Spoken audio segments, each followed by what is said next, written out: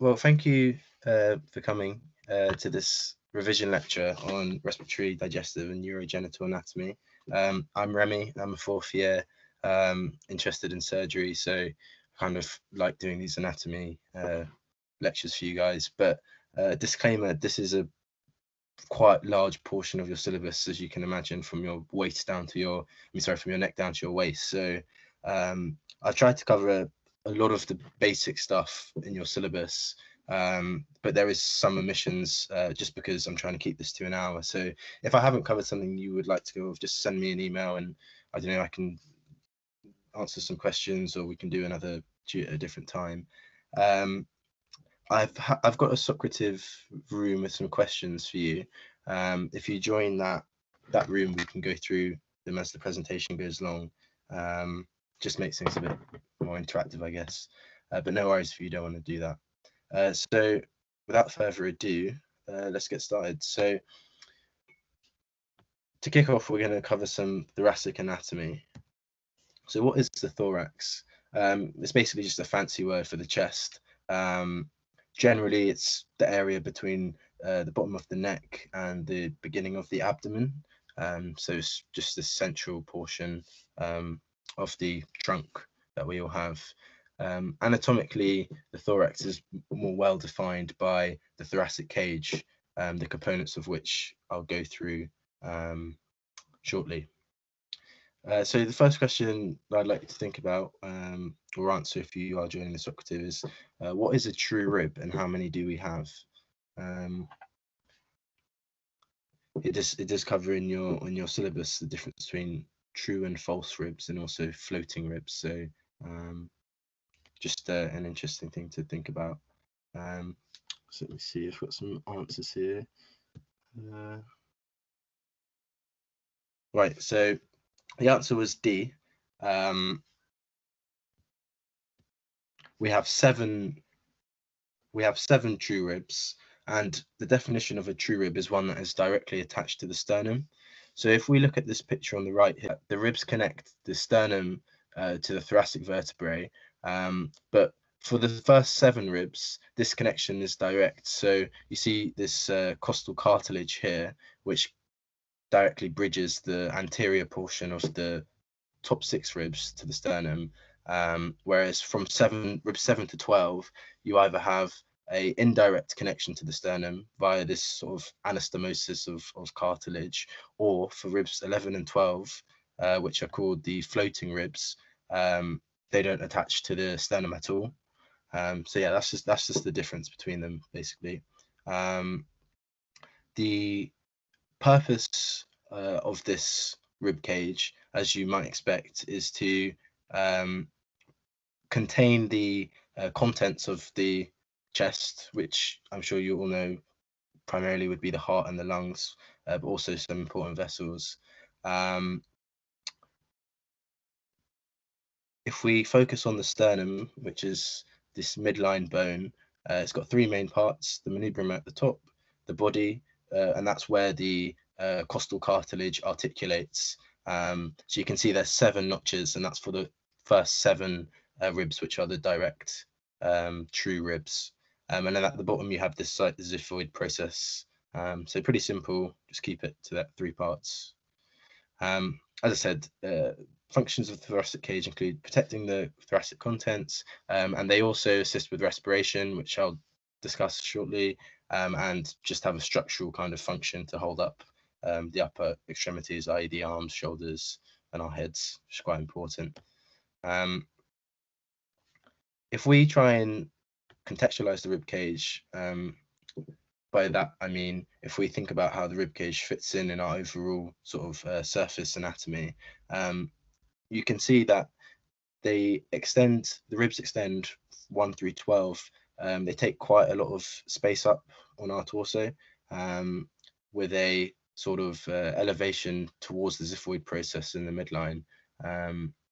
So yeah, the rib cage is quite a big structure.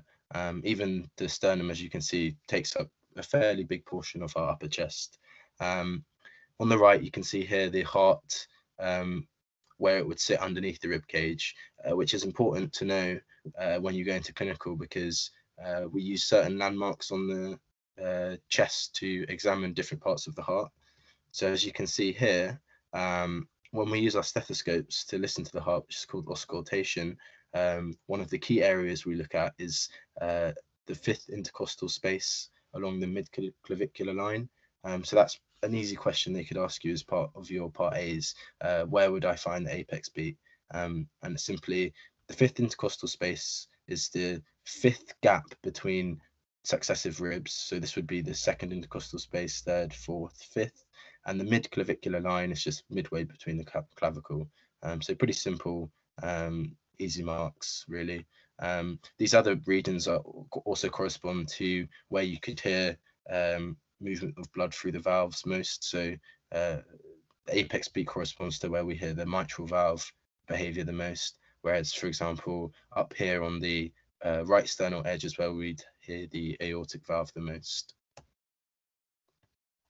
When we talk about the lungs, we should think about the lung fields. Generally, they correspond to different anatomical areas of the lungs, a lot of the time correlating with the different lobes. Just like in a heart examination, when we're listening to the sounds, we want to go to certain places.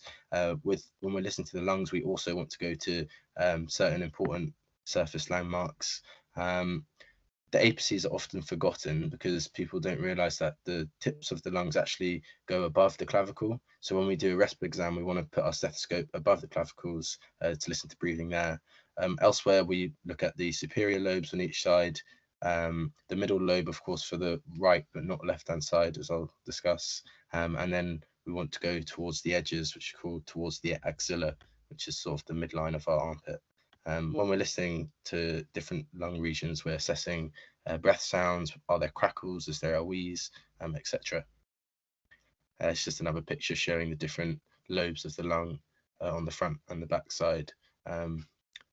I'll just mention now, you can see that the right lung has 3 different lobes, whereas the left only has 2.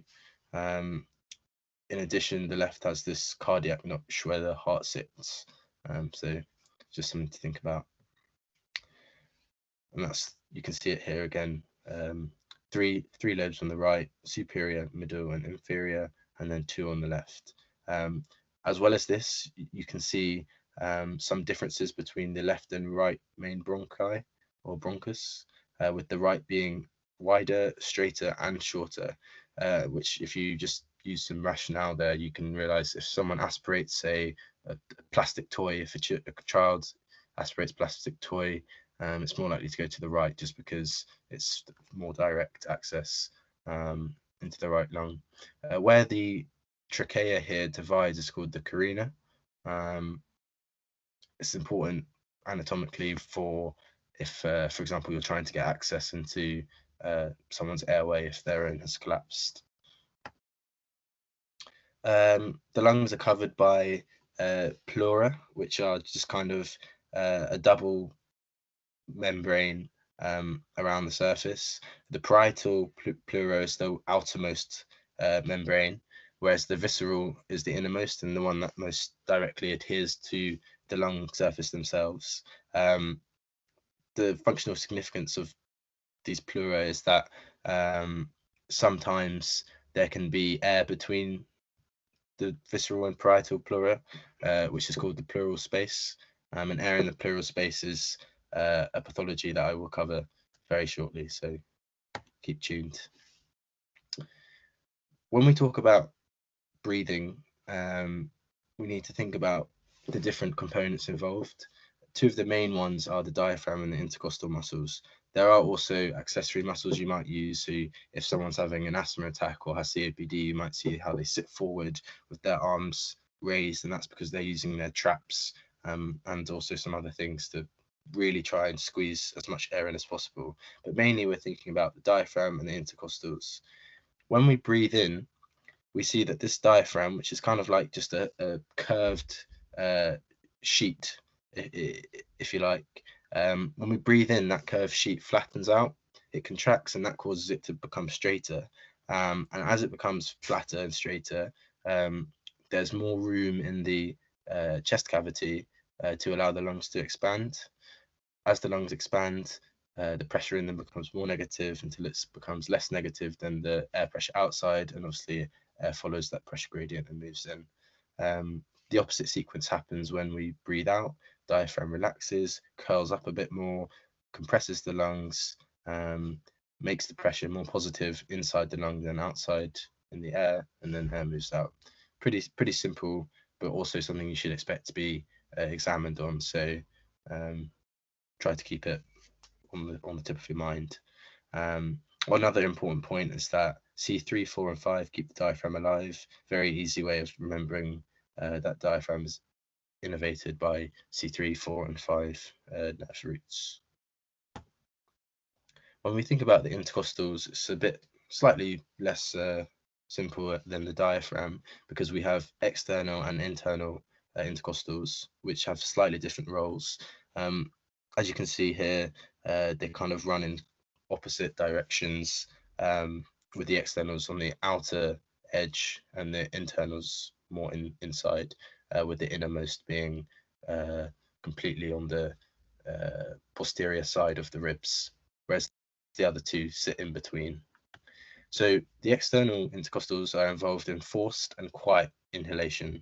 So forced inhalation is just, taking a deep breath in, quite, assured breath in, let's say.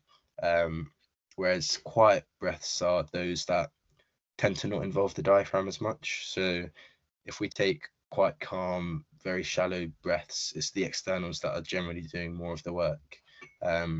And they allow this inhalation by raising the ribs upwards and outwards, and thereby allowing the lungs more room to expand into. The internals, on the other hand, are involved in forced exhalation.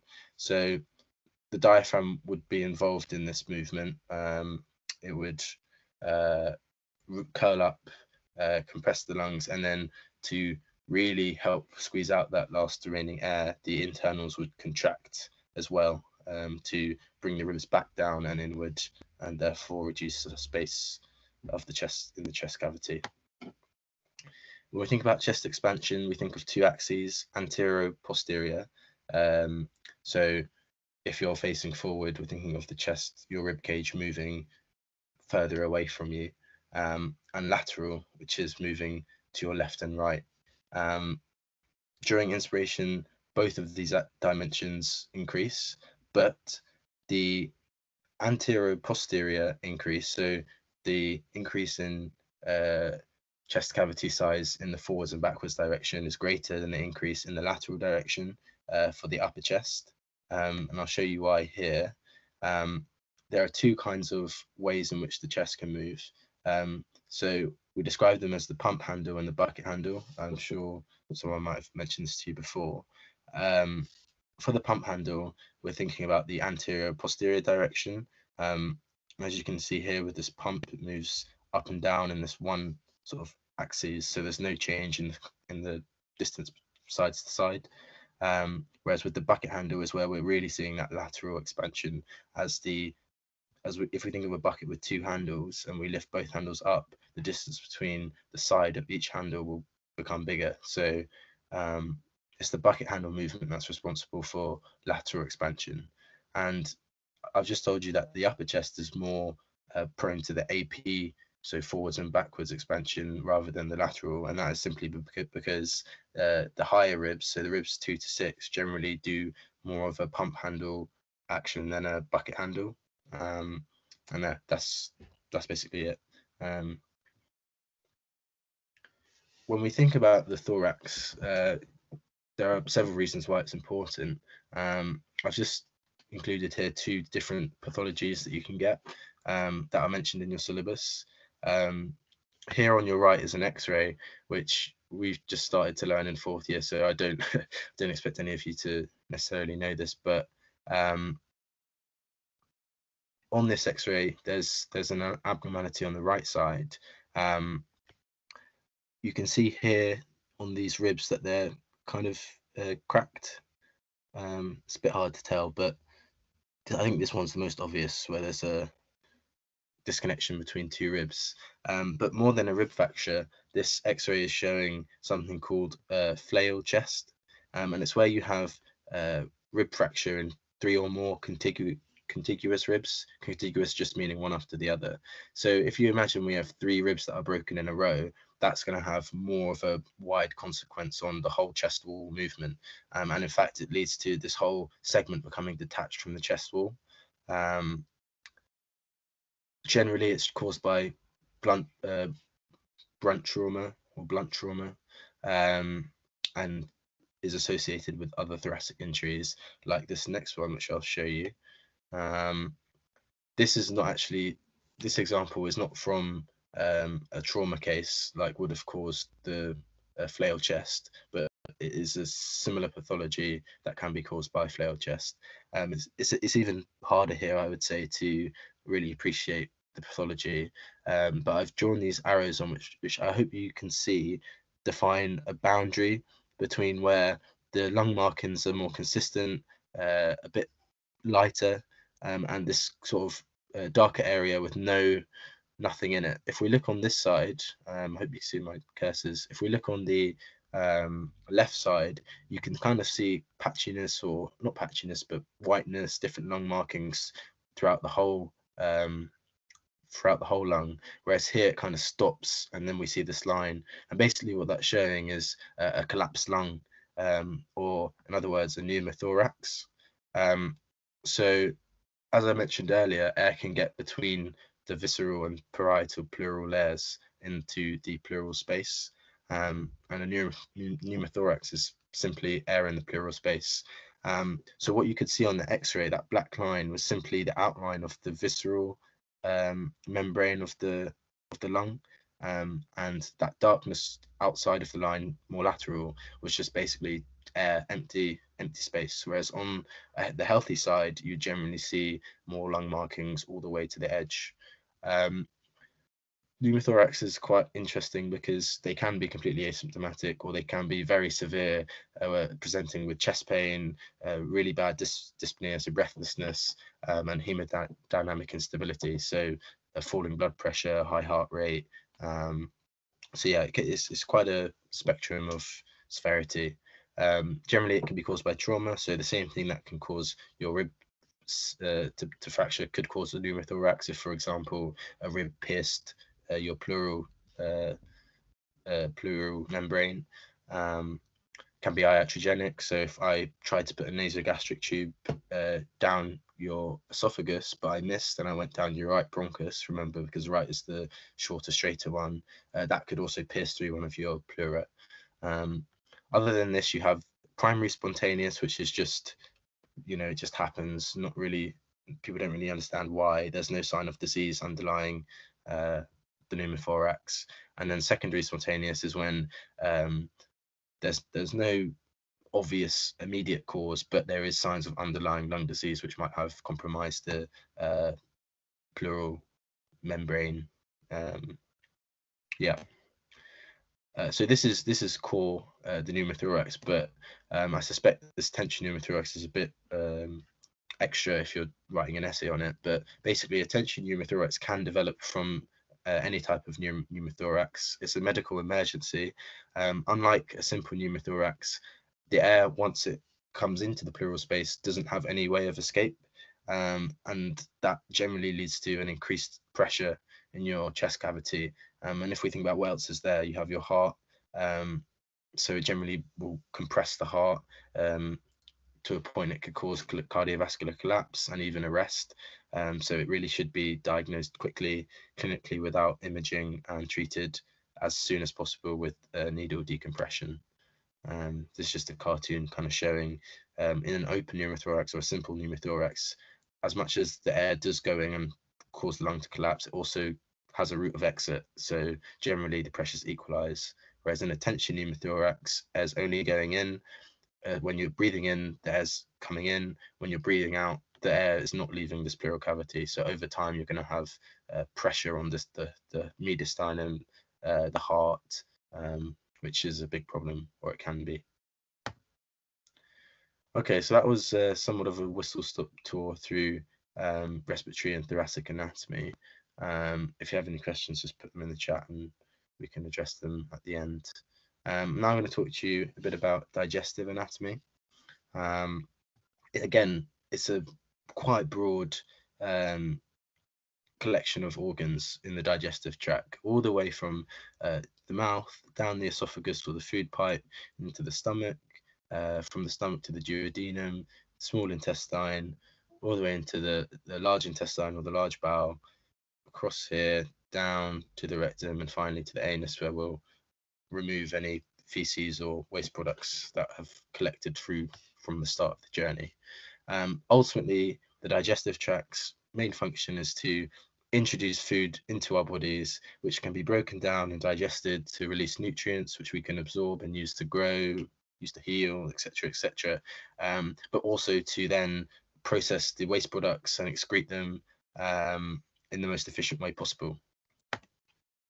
So starting at the mouth, also called the oral cavity, which didn't actually realize till I was making this slide. So it's also called the oral cavity in case they ask you about that in the exam rather than mouth. You can see this from Teach Me Anatomy. It's just kind of simplified the mouth into 4 or so main compartments. You have the vestibule, which is just the gap between your lips and your teeth. You have the hard and soft palate, and you have the tongue, and the oral cavity proper is the actual cavity, so the lack of substance that you see in the mouth. The hard palate is bony. It's found in the anterior 2/3 of the mouth roof, and it's involved in feeding and speech. Its role in feeding is kind of related to its ability to create a vacuum in your mouth to make sure the food's going in and, I don't know, not falling out while you're chewing or something like that. Meanwhile, the soft palate is obviously not bony, as the name suggests. It's more muscular. One of its key functions is producing mucus to lubricate the cavity. So it contains many mucus glands. And it's also involved in swallowing and breathing as well, also in speech. Basically, anything in the mouth is involved in speech, and feeding, eating is also a good bet to answer if you can't think of a function of something. So when the palate fails to fuse, you might have heard of this condition, cleft palate. So cleft palate and cleft lip really is what it's usually called, because they most of the time come together. It's just failure of fusion of various embryological components, including the nasal septum or the lateral palatine processes. It's managed in quite a complex way, with some plastic surgery involvement, followed by speech and language therapy if there is speech impediment, which usually there could be. So yeah, if you're writing an essay on the mouth or whatever, this would be a good little thing to put in. Mastication is just chewing. It's the fancy word for chewing. 2 major sort of components involved in this, or bony components, I should say, and that's the mandible, which is the lower jaw, and the temporomandibular joint, which is the joint between the mandible and the temporal bone. The joint is really what allows us to chew, because without that joint, you wouldn't be able to move your mandible, and without that, you wouldn't be able to chew anything. So they work in a team. So there's a second question here. Damage to which nerve would cause weakness in the muscles of mastication? I'll just give you a minute if anyone wants to give some answers to that. So again, the muscles of mastication are simply the muscles involved in chewing our food and stuff like that.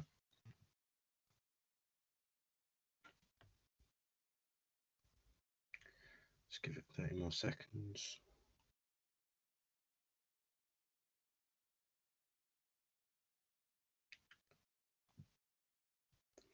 Right, so the nerve involved in, or the nerve that innervates the muscle of mastication, is the trigeminal nerve. So well done for getting that right. So, you know, it's quite simple. If you know that the trigeminal innervates these muscles, there's damage to the trigeminal, you're going to have some issues with chewing up your food. So these muscles are what they exert or do work at the level of the TMJ, so the temporomandibular junction. So by contracting and working in synchrony, they can move the mandible along that joint so that food is chewed up and prepared for digestion. The external muscles are the temporalis and the masseter. So if you clench your jaw, you'll feel both of them, or you should feel both of them bulging out. So one just at the hinge of your jaw, and one almost halfway between the edge of your eyebrow and maybe your hairline. So when we want to assess someone's trigeminal nerve function, we ask them to tense their jaw, and then we palpate. So we kind of feel these two regions, the masseter and the temporalis, to make sure the tone there is good. The internal muscles are the lateral and medial pterygoids. You can't really palpate them, but they're also important to know. The TMJ itself is pretty clinically relevant because a lot of people have what's termed TMJ disorders, which generally present with pain around the mouth and the jaw, maybe difficulty eating, stuff like that. It's actually the second most common cause of like mouth pain, with the first being dental. So it's pretty relevant. Again, if you're talking about this in an essay or whatever, very easy to just throw in TMJ disorders are an umbrella term for pain or dysfunction of the muscles of mastication, and they're also very common. Again, this is from Teach Me Anatomy, just showing how we divide the pharynx, which is basically, sorry I keep saying this, but another fancy word for throat. So we have the nasopharynx, which is obviously where the end of the nasal cavity joins the back of the mouth. So if you sniff, sometimes you can feel that's not going back along your throat. So that's just it going down the nasopharynx. Below that, you have the oropharynx, and that's just straight from the mouth to the back of the throat. And then as the oropharynx descends, it becomes the laryngopharynx, and that's so called because it's where your larynx is, your larynx being your voice box. So if we move on from the mouth, the next structural organ relevant to the digestive tract is the esophagus. It's simply a fibromuscular tube around 25 centimeters. There are 4 layers of the esophageal wall, which your syllabus does say you should know. You have the mucosa on the innermost side. So from the lumen going outward, you have the mucosa, followed by the submucosa, followed by the muscularis propria. Sorry, that's spelled wrong. But that's basically the muscle layer, which allows, the peristalsis, that is the movement of food triggered by smooth muscle contraction. And then on the outermost side, you have the adventitia. The junction between the esophagus and the stomach doesn't necessarily have a well-defined anatomical basis. So in other words, it's a bit difficult to see where that junction happens, because the tissue becomes fairly similar. As we go down the esophagus, the tissue becomes less like that in our mouth and more like that in our stomach. So there's a transition from squamous to glandular tissue. It is clinically relevant, however, because it's one of the most common sites of esophagogastric cancer. So that's another little fact you could throw in if you are talking about the esophagus. The physiology of the esophagus is mainly maintained by these 2 sphincters. We have the lower esophageal sphincter and you have the diaphragmatic sphincter, and they basically are closed at rest, and that is to prevent reflux of the contents of the stomach back up the throat. So yeah, at rest they're closed. When we eat, however, they relax so that food can go down and pass them that right way. So it's just a classic example of sphincters ensuring one-way flow. Bone or acid reflux is a very, very common condition. One of the causes could be failure of the sphincter to maintain its tone at rest, which just means that it kind of leaks acid or acidy contents up into your throat, which itself is bad because that can predispose you to cancer. if we look at the stomach itself now, you can see this lower esophageal sphincter here. It is quite narrow, but yeah, as I said, it should relax when we eat, so that food can pass down. The major sort of anatomical parts of the stomach, you have the fundus, which is just this kind of bit at the top, followed by the stomach, which makes up, or sorry, the stomach body, which makes up the major part of the stomach. The cardia, which is the innermost aspect following the esophagus, and apart from that, you have the pylorus. So the pylorus is at the tail end of the stomach, towards the direction of the duodenum, and it is quite relevant because there is a sphincter here, the pyloric sphincter, which is just another way to stop flow from the duodenum into the stomach. And in some people, there's thickening of the sphincter, either congenitally, so it's a embryological issue or error that causes the thickening, or there's some kind of reaction to conditions in utero which lead to muscle hypertrophy. Either way, there's a narrowing here at birth, which means that when you do drink milk or give milk to your baby, because there's outlet obstruction, so that the milk or nutrients, whatever, can't pass into the duodenum, generally what you'll see is the baby projectile vomiting. So it's quite a classic presentation of a baby coming in with mum complaining of projectile vomiting following feeding, and it's managed with surgery very successfully. Actually, the procedures to fix a pyloric sphincter is very good and effective. But yeah, so that's something to think about with the pyloric sphincter. Your syllabus also mentions the stomach and its relation to omenta. Without getting too bogged down by this, the omenta are basically just folds in the peritoneum.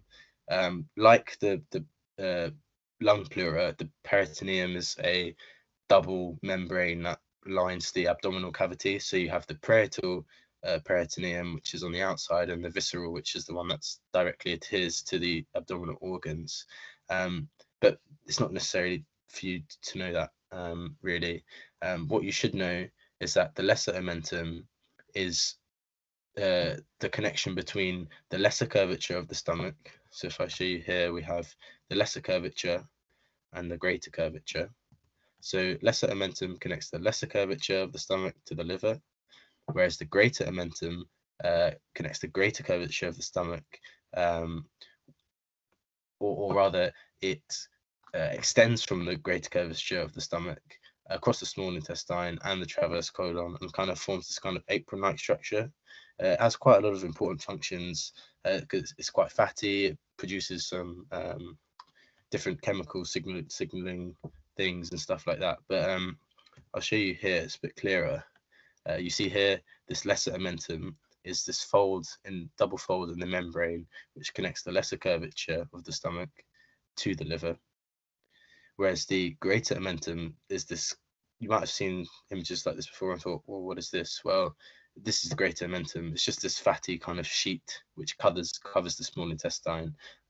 So again, it's quite important surgically because when you're making incisions in the abdominal wall, you're also needing to divide the omentum if you need to access certain organs or move it out of the way and stuff like that. So I never used to really think about fat being involved with things, but yeah, the greater omentum is from the greater curvature of the stomach, extends across the transverse colon here and completely obscures the small intestine, and then it folds back and connects up to the duodenum somewhere here, but you can't really see it. But yeah, takeaway: lesser curvature, lesser omentum, lesser curvature to liver. Greater omentum is the greater curvature and it extends across the transverse colon and the small intestine. I just put this slide in to kind of draw you to some definitions used, at least in practice. Upper GI generally refers to mouth, esophagus, and stomach, whereas lower GI is from the duodenum downwards to the rectum. But generally, lower GI, you might think first of the colon and rectum. But yeah, upper is mainly just esophagus and stomach. So now we'll discuss the lower. Before we do so, got another question for you guys. which of the following structures are retroperitoneal? So when I talked about the peritoneum, I mentioned it's the membrane that covers the abdominal cavity, but some of the structures in the abdomen sit behind that membrane, and we call them retroperitoneal organs. So there's a so I'm just looking at answers here. Yep, that's correct. So for those of you who don't have the Socrates, the options were stomach, duodenum, transverse colon, ileum, cecum. So the answer was cecum because no, sorry. The answer was duodenum. Cecum is intraperitoneal, sorry. The duodenum is actually the only one in that list that sits behind the retroperitoneum, and it's a bit of a tricky question really, because actually D2 and D3, which I'll show you, are regions of the duodenum, and they're the ones that sit behind the peritoneum, whereas D1 and D2 are intraperitoneal. So a bit of a trick question there. So no worries if you didn't get that. So moving on from the stomach, we have the duodenum here. As I mentioned, it's D2 and 3, which are retroperitoneal. And the main functions of the duodenum are to neutralize gastric acid and introduce more digestive enzymes. So we'll break both of these points down. Here's the division of the duodenum. You have D1, D2 descending, D3 kind of flattening out a bit, and then D4 going upwards before it becomes the jejunum. So if you imagine D2 and D3 sit behind the peritoneum, so sort of D1 pokes its way through the peritoneum, becoming D2 and D3, and then D3 comes back into the peritoneum before it becomes D4. So I've also got written here the duct empties into duodenum. Should say D2. But yeah, here's another look. So you have your release of your bile and pancreatic juices from these ducts here. So this would be the hepatic duct. This is the cystic duct, and when they combine, we call it the common bile duct. This comes down and joins this pancreatic duct, which contains the pancreatic enzymes, ultimately for all of these digestive enzymes to be released through an opening called the ampulla ovata, which is here. The opening of the ampulla ovata itself is controlled by another sphincter here called the sphincter of Oddi, which is just a kind of muscular valve, as all sphincters are, which kind of controls the flow of the digestive juices through that opening of vata. So if we eat a meal, we'll have signals being sent around, for example, cholecystokinin, which will cause the gallbladder to squeeze to release the bile to emulsify fats, and you would also have the sphincter of Oddi relaxing to allow the passage of these enzymes into the duodenum to prepare for digestion. So yeah, and this is in D2, not D3, which I hope you'd remember. D1 is like here, D2 is this major descending portion, D3 is the lateral portion, and D4 flattens, comes back up a bit, enters the peritoneum, and then becomes the jejunum. So when we think about the duodenum compared to the jejunum and ileum, we can think about the differences in function. As we just saw with the ducts and the sphincters, the duodenum's major role is to digest the food by introducing these digestive enzymes from the pancreas and bile duct. Whereas the jejunum and ileum are more tasked with absorbing. So because by this point, as food enters the jejunum, a lot of the digestion has taken place. There will be some that happens in the jejunum, but by and large, this will be the site of absorption. And as you might know, some of the structures microscopically within these two portions of the small intestine are the microvilli and villi, as well as mucosal folds, which just basically act to increase surface area to the maximum possible, really, to maximize how much nutrients are absorbed into our blood and then sent to the liver. Following the small intestine, we have the large bowel. While we call it all the large bowel, there's actually a number of distinct regions with distinct structure and function, or well, I should say slightly different structures and slightly different functions, because as a whole, the large bowel's job is to squeeze out any remaining water and salts from the fibrous, undigested remains that have passed through the small intestine, and then to produce feces. So they all have that overarching function, but there are different properties between different parts of the colon. But I will spare you from that because we just want to get the basic knowledge for the part A's here. You can see here, this would be the terminal ileum. So if you remember, we have jejunum, then we have ileum. As the ileum approaches its end, its terminus, we have the terminal ileum, and then we have the ileocecal valve, which you can see better in this image here. So this is quite an important site because you have a lot of pathology that occurs at the terminal ileum. You have, for example, attacks of Crohn's disease occur here. You can have something called terminal ileitis for other reasons, infection, things like that.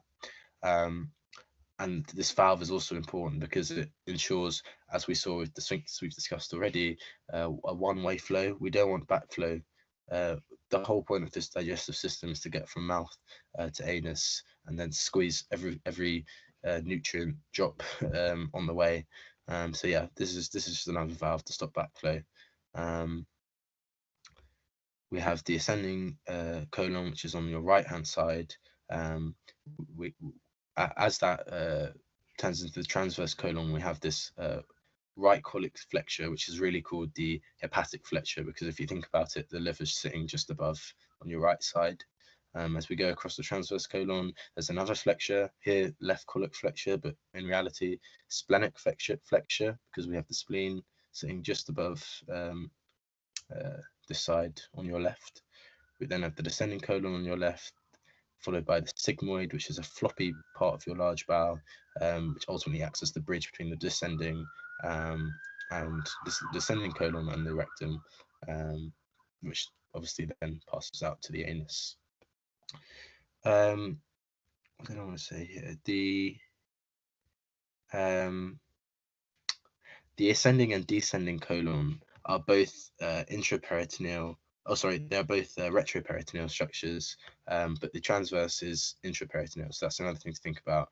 You have this whole organ defined a lot of the time as one thing, but actually there's a lot of different courses and different compartments that its components sit in, which is worth thinking about. Your syllabus mentions appendicitis, which is very common as well. Presents with right iliac fossa pain, so basically pain on your right hip. Mostly, well, it simply describes inflammation of the appendix, which is just this kind of worm-like extension from the cecum, and that usually happens because a fecolith, or a small lump of fecal matter, blocks the entrance to the appendix, and as that entrance becomes blocked, you can have inflammation or irritation of the appendix wall, and that itself can lead to the symptoms that you see, which is pain in your right hip. Generally, you'll be treated with an appendicectomy, which is just you cut it out, usually laparoscopically, so through keyhole ports with cameras. But yeah, the risk of appendicitis, obviously, if you don't fix it soon enough, or it's particularly bad, because inflammation makes tissue a lot floppier and less removes integrity. Untreated appendicitis can lead to rupture and perforation, which would lead to more widespread inflammation and infection, potentially even abscess in your abdominal cavity. So yeah, there's a lot of pathology that goes on in the small and large bowel. I won't talk about all of it, but I just wanted to direct your attention to some of the more common pathologies if you want to learn some examples for your essay. yeah, you'll get the slide. So yeah, this is more just to direct you. Blood supply to the GI tract is it's a bit tricky, but I think if you learn this descending aorta diagram, you should be in a much better position. Mainly the GI tract is supplied by the celiac, the SMA, and the IMA, which we'll break down now. But yeah, just remember the three offshoots of the abdominal aorta that come from the front are the celiac first, superior mesenteric artery second, and then the inferior last. The celiac trunk is probably the most complicated. One fact to remember about it if you don't learn the anatomy is that it supplies the foregut derivatives. If we just think of foregut as the part of the GI tract that occurs earlier on, so that's the stomach, the spleen, liver and gallbladder, the proximal duodenum, abdominal esophagus, and the pancreas. There are three branches: the common hepatic, left gastric, and splenic, and it originates from T12. So I've just got some pictures here again. Teach me anatomy, coming as a hero. You have the celiac trunk here. You have one artery going to the right, and this is the common hepatic, and then you have two coming to the left. One is the left gastric, which supplies the lesser curvature of the stomach, along with the right gastric artery, which comes as a branch of the common hepatic. So the right gastric comes from the common hepatic, connects with the left gastric artery, which comes from the celiac trunk directly. Other than that, you have the splenic artery, which goes behind and supplies the spleen on this side here. It also supplies the greater curvature of the stomach via the left gastroepiploic artery, which, just like the lesser curvature, also anastomoses with the right gastroepiploic, which itself comes from the descending gastroduodenal artery, which is a branch of the common hepatic. Now, yeah, I don't know if you don't know this anatomy, it's just sounding like I'm listing things to you, and it is kind of like that with this celiac trunk thing. You just kind of got to learn it. I've put a link to a video here which shows some guy drawing through it, which is very helpful. So if you are confused or particularly want to learn your celiac trunk anatomy, I would recommend you watch that video. So after the celiac trunk, we have the superior mesenteric artery, much simpler, I think, in terms of its supply. Generally, it supplies the midgut, which includes the small intestine, the cecum, the ascending and part of the transverse colon. And all of the arteries that supply these parts are named after the part they supply, which is always helpful. So you have the jejunum and the ileum supplied by the jejunal and ileal branches of the SMA. You have the ileocolic artery, which is going to supply, obviously, that the boundary between the ileum and the cecum. Then you have the right colic artery supplying the ascending colon, and the middle, which supplies part of that transverse, and that originates at L1. Similarly, you have the IMA, which supplies the hindgut, which is basically everything that's left over. So rectum, sigmoid, descending colon, and the distal third of the transverse colon. Again, everything's named after what it's supplying, so that's helpful.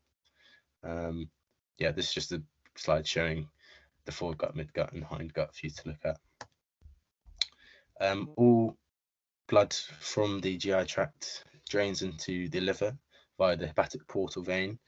So again, fairly simple. Everything's going back to the liver via a branch that's named after the organ itself. So again, if you want to learn all of the names of these branches, you can do that. But I think the general gist is that everything is going eventually to the portal vein, which delivers that nutrient-rich GI blood into the liver. It's called a portal vein because it's not a true vein. A true vein is one that carries blood back to the heart, which this doesn't. The importance of the portal vein is that it allows the liver to use the nutrients to create metabolic substrates and build things up, which is one of the liver's major roles.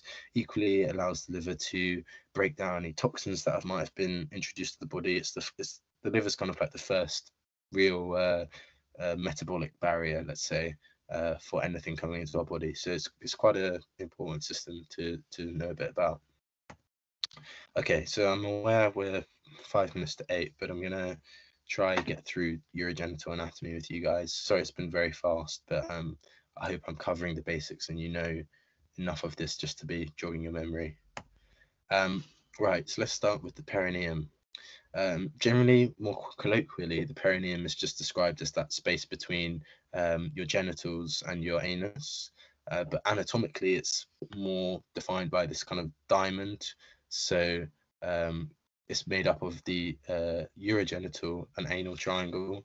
The urogenital triangle is bordered by the ischiopubic rami and sacrotuberous ligament, with the anterior border being the pubic symphysis, whereas the inferior border, that is the point on the anal triangle, is defined by the tip of the coccyx. You can also think about the surface borders here as well. But yeah, basically just it's this diamond shape involving urogenital and anal triangle with pubis symphysis at the front and the coccyx at the back. In the interest of time, we'll skip the question. Well, I'll just tell you, which of the following is a pelvic floor muscle and what nerve root innervates it?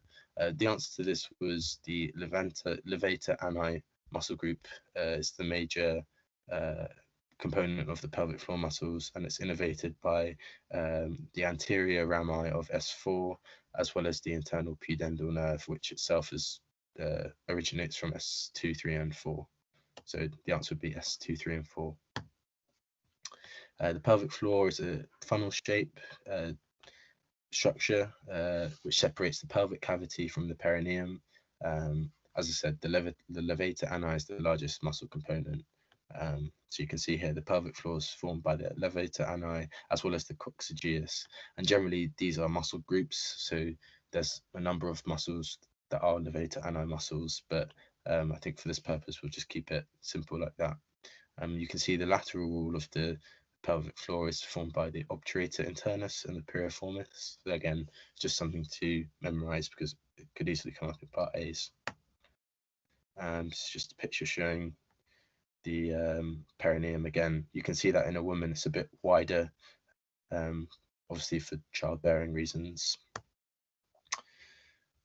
I'm sure you might have seen the side-on view of these structures in a pro-section, so it might come up in your exams that they have this like in a real person with it dissected, and it can be a bit tricky, but if you just remember this basic relations of the organs in this cartoon, I think you will be okay. Obviously the major difference between the male and the female is the uterus, which forces the bladder slightly forward and down. But yeah, these are just relations to kind of learn. So the perineum itself is supplied by the pudendal nerve and the internal pudendal artery and vein. They reach the perineum via a canal called Alcott's Canal, which runs across the inner aspect of the ischial tuberosity. It gives branches to the anal and urogenital triangles. In other words, it supplies the whole perineum.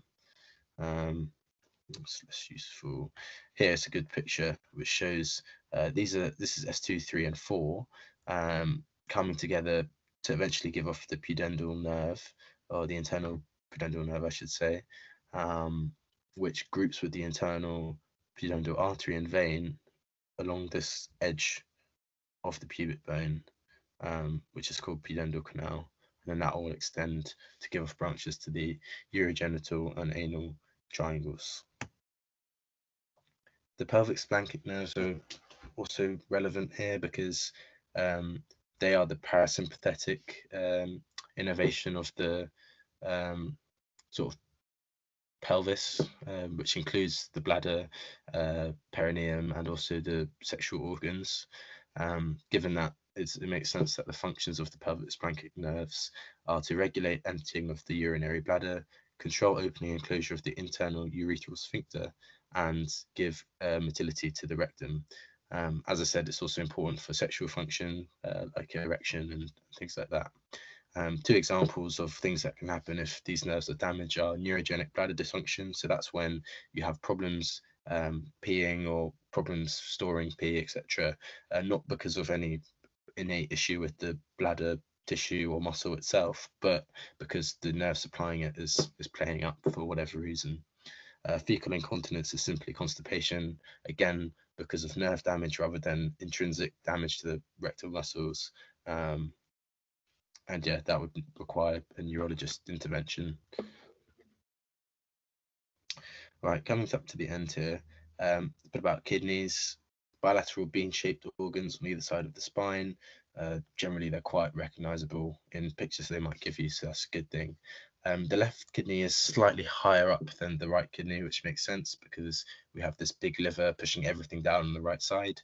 They generally extend between T12 and L3, but that can vary between individuals. And another asymmetry between the two is the courses of the renal veins and arteries. As you can see here, the IVC is on the right side, whereas the aorta is slightly on the left side. So the course of the aorta to the left kidney is going to be shorter. Sorry, the course of the renal artery to the left kidney is going to be shorter than its course to the left. Whereas the IVC is going to have a shorter course to the right kidney than it is to the left because it's nearer to that side. Again, relevant for surgery. Not really sure how else it would be relevant, but it's something they could ask you. Basic structure of the kidney, you have the cortex and the medulla. So the cortex is on the outside and the medulla on the inside. Both have different functions in terms of what they produce, and also in terms of what function they have in an overall fluid balance. Obviously, this is an anatomy lecture, so I'll not go into the physiology too much. But yeah, just think about cortex is on the outside, which I always thought was strange because cortex, core, middle, but no, it's the opposite. So if that helps you remember, then just say it's the opposite to what you'd think. Obviously, when you get to the cortex, you have the structure of the nephron, so the renal veins becoming arterioles and capillaries, interacting with the Bowman's capsule and the actual nephron itself, where exchange happens. The medulla concentrates the urine, essentially, and extracts any useful nutrients. In the middle, you have the renal pelvis, which is kind of where the urine drains, which eventually passes through to the ureter. The ureters, just like the esophagus, fibromuscular tubes. They drain the kidneys of urine. They are retroperitoneal, so they sit behind the peritoneum. A way to think or remember that is, well, I guess people with kidney pain always complain of loin pain. So loin pain being around the back of your sides rather than the front. The upper half is in the upper half of the ureter is in the abdomen, whereas the lower half is in the pelvis. So I should say the kidneys are retroperitoneal as well as the ureters, which obviously makes sense because they're direct connections of each other. As you can see down here, the angle of the ureter into the bladder is quite oblique, and that's so that there's less chance that urine's going to go back the wrong way. So again, a theme of this digestive tract is everything's going one way. So what can we do to ensure the digestive tract and any kind of tract in our bodies, things go one way? Generally, we don't like two-way transport of excretory products. This is the bladder, hollow, muscular, and distensible elastic organ. Obviously, it needs to be elastic and distensible because it increases in size as the volume of urine in it increases to an extent. The trigone is probably the only relevant bit of it that you need to know, which is basically this kind of smooth triangular area defined by the left and right ureteric orifices. So as the ureters come into the bladder, they have these small holes, and the internal urethral sphincter, or just the urethra opening anyway in general. So it's kind of this triangle between them. Generally, when we pee, there's a lot of nervous input, obviously, but the end result of neuronal control is that when the bladder is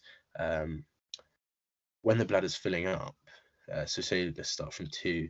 When the bladder is filling up, we're stretching its walls, which is giving signals that it's filling up, which leads to an urge to pee, but we can voluntarily inhibit that, which I'll mention in a second. In which case the bladder would continue to fill up.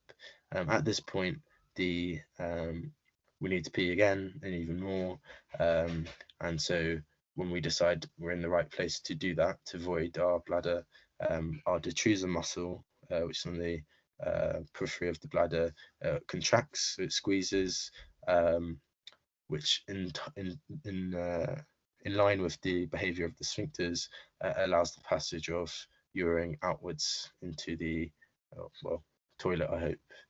And then we have a relaxed detrusor muscle as the bladder is near empty.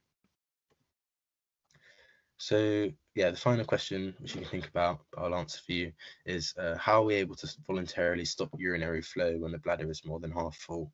So if we look at number 2, what is it that allows us to know that we could pee but we don't? The answer is all in sphincters. There are 2 urethral sphincters. You have the involuntary internal urethral sphincter. So that's obviously the one higher up. So I've got a picture in the next slide. And you have the voluntary external urethral sphincter, and that surrounds the membranous part of the urethra. At rest and when we don't need to be, there's not any urine in our bladder, they're both closed. And they are only both open when we are voiding. So when our bladder is full and we've decided we can void. It's because the external urethral sphincter is voluntary, rather than under the parasympathetic control of the internal sphincter, we can stop ourselves from peeing even if our innate body decides it's time. We can sort of override that with our external sphincter, and that's basically how we stop ourselves from peeing even after the bladder wall is stretched and the detrusor is trying to contract and the internal sphincter is open. And yeah, that's the end.